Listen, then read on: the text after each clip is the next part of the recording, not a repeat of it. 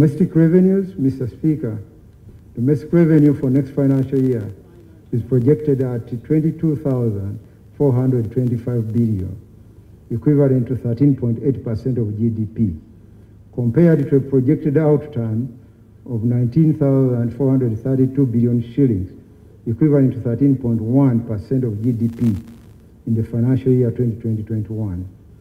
Mr. Speaker, the capacity of local governments to collect revenue will be enhanced through training and ICT infrastructure. Public debt sustainability. Mr. Speaker, Uganda's debt amounted to $17.96 billion as at 31st December 2020, equivalent to 49.8% of GDP. Poverty rates reduced in West Nile, Bunyoro and Elgon regions, among others. However, 39% of Ugandan households are still in subsistence economy. You may not understand the importance of this. This is not a negative statement. The way it is written, it sounds negative, but actually it is positive. Because you remember, in 2013,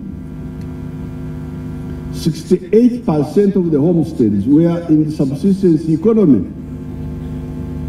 68% were in subsistence economy.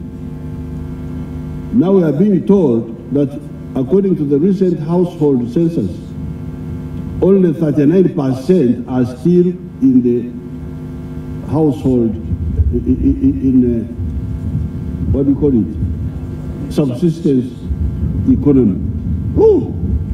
Which means now 61% are in the money economy. It is the 39 who are still in the subsistence. This is great news.